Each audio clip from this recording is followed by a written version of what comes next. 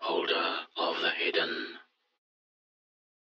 In a city where you have had no previous contact with any holder or object, or, more importantly, any close encounters with them, find yourself an empty parking lot at midday. Once there, find the uttermost middle of the lot. Sit on the ground no matter how hot, and count the seconds that pass. Concentrate and be careful, because if you lose count or miss a number, your flesh will be incinerated by the sun, and your soul shall descend in the deepest torment chambers of hell. When your count reaches 2,000, and nobody appears, you are no longer in the world you came from, no matter how unchanged your surroundings. In this no place, the souls of former seekers who have, like you, failed will mangle your body, and your soul will join them in unending, hate-filled lust. Should a short, pudgy man appear from around a corner, follow him to wherever in the city he will lead you. Enter where he enters, ride the subway, and get off where he does. Finally, when both of you are in a secluded part of town, he will turn to you angrily and shout, "Why are you following me, seeker?" You must not answer this question, however strong the desire to answer is, for you will become the next holder of the hidden. After waiting for an answer from you and not getting one, he will turn and sink into the ground. With him, the city you are in will vanish. You will reappear in a deserted amusement park. Pay no heed to the empty eyes of the carnival rides and stuffed toys and dolls that stare from empty stalls. They are opportunistic demons and will grab at you, and your quest will end in this godless place. Instead, walk to the large building that identifies itself as a hall of mirrors.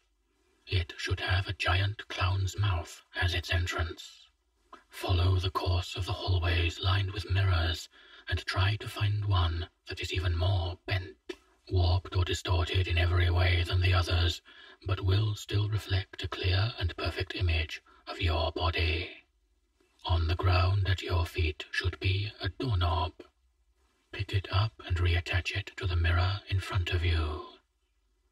Be careful and do not break the mirror while doing so, for as your reflection shatters, so too will your body, and death will be no refuge in this desolate place.